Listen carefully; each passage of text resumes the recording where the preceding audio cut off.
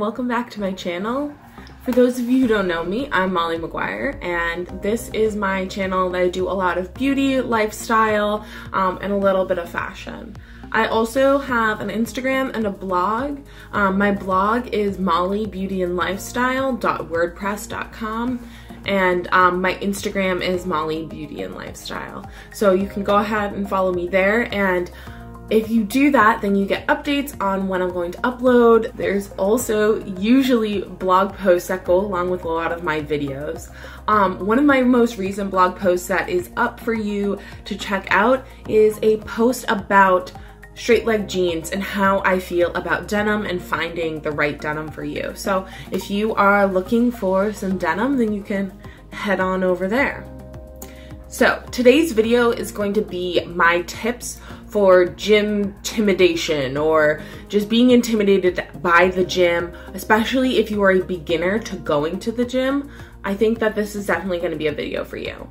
So there are a lot of tips out there on YouTube, on social media, and I think that that's awesome. I think that it's super awesome that when I am in the weight room now, I'm surrounded by other really awesome girls and people who are just starting out at the gym. And I fully encourage, if you have been thinking about joining a gym, just like joining the cheapest gym around and going, because I think that it's a place of community, it's a place to work on your health, and I have had great experiences.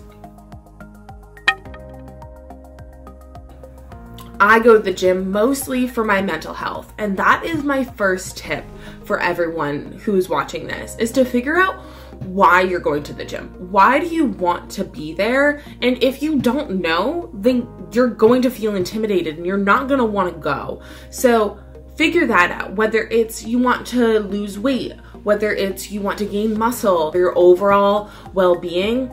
Figure out why you are going to the gym and why you are going to be there. Because once you have that, no one can intimidate you out of saying, no, you shouldn't be here because you shouldn't want to improve your mental health or improve your overall well-being.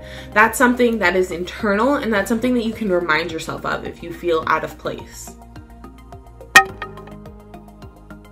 So something that I have always utilized is the hats and headphones and cute clothes. And this seems so silly. And it seems kind of vain too, to be like, oh, if I look good, I'm gonna feel good. Or why would I wear cute clothes if I'm just gonna work out and feel really gross? And if how you dress does not affect how you feel, then by all means, skip over this completely. But for me personally, if I feel really comfortable and confident in what I am wearing and how I look, then I'm going to feel really comfortable and confident when I am at the gym, or when I am at a job interview, or when I'm at work. It's really reflective on my overall feeling if I feel good in what I am wearing. And so that's where the cute gym clothes come in. Now, do you have to go out and invest in the super trendy, cute Gymshark leggings? No, I would actually recommend you don't, because they give you a huge camel toe. But if you like the tops that really suck you in, and yeah, they're tight, but they like make you look maybe a little bit more muscular than you are, then go ahead and spend a little bit on like one gym outfit, so that one day out of the week, maybe you even wear it a few times in the week and wash it, you feel really comfortable and confident. And then I always tell people, especially my friends, about hats and headphones. So a hat is like the blocking out the haters, like you put it on and you don't see anyone, and you can just focus on yourself and not worry about anything around you. I also think it's really a nice way, if you like feel really gross and sweaty, you can cover your face. When I was running, I'd never wore headphones. It wasn't in it. I played sports. You wouldn't wear headphones if you were going on a run with your team. You would talk, you would chat.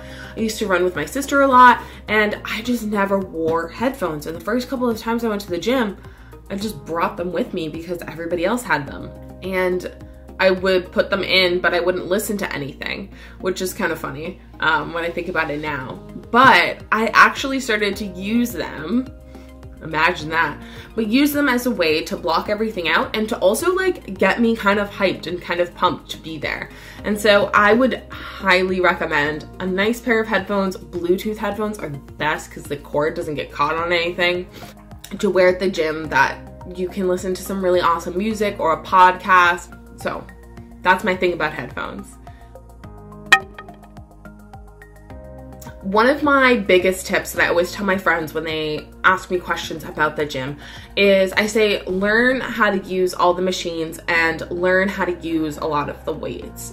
And whether that's through asking a friend, which I am totally game at giving my knowledge to my friends, or watching a bunch of YouTube videos, which I also watch to get new workouts, to get some inspiration, to see how someone else is doing something, to make sure that my form is good, and things like that. And then also you can just ask someone at the gym. So usually if you join a gym, they'll show you how to use the machines for free, or maybe you're part of a gym but you never lifted weights, or you really just stayed on the treadmill because you didn't know how to use the other stuff.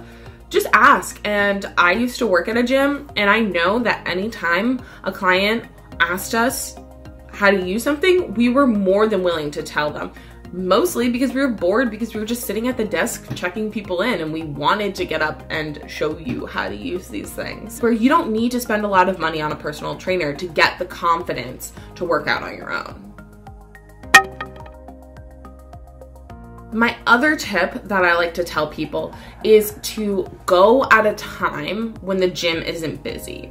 So maybe you can't do that every day. I know personally I have to go at 5:30 when everybody else is going, because that's when it works in my schedule, or else with work I would have to get up at like 3:30 in the morning, and then I'd have to get there because I work so early. And so 5:30 is like, that's my time. 5:30 p.m. totally my time.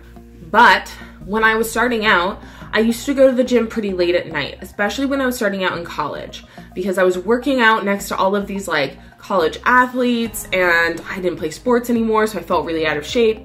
And so I would go at like 7 p.m. and I would work out, I would eat like a super fast dinner, and then I'd go to sleep. And that was like my routine. And then when I got more confident, I started going earlier and earlier to when more and more people were there. Or on the weekends. Most people won't go to the gym on a weekend. They especially won't go to the gym on a Saturday and get up at 7 a.m. So if you think to yourself, I can only go at 5:30, try going to the gym at 7 on a Saturday, and you will find there's no one there. They cannot intimidate you, and you can just try some of the things out that you've been meaning to try out.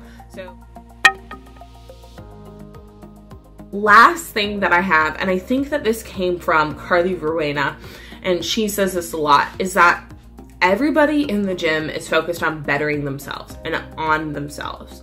So to remind yourself that people aren't focused on you, and to think about the fact that you're so focused on yourself and everybody else around you is doing the same thing, and they're not thinking about you. They don't have time to think about you because they're so concerned with themselves. And so to remember that everybody's going to the gym not to hate on the people around them, but to actually do something for themselves, and you can do that too, and you can be a part of that. Those are my tips for Gymtimidation. I guess that's what I'll call it. If you have any questions or anything, feel free to write them down below in the comments.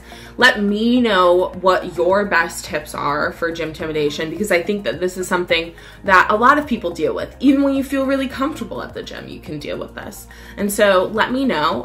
If you like this video, make sure you give it a thumbs up. Subscribe if you haven't already. Yeah, so I hope you enjoyed this video, and I will see you soon. Bye.